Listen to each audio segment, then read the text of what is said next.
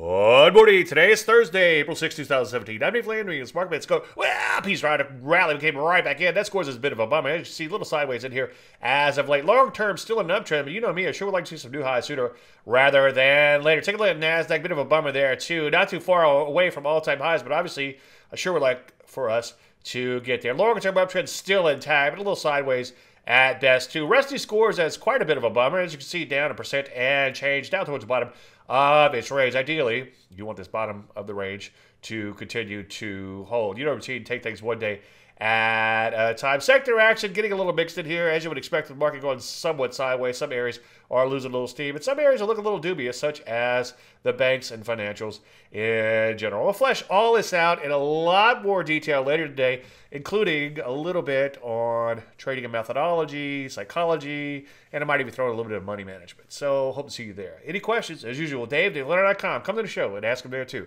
I'm Dave Landry, and you start the Market Minute.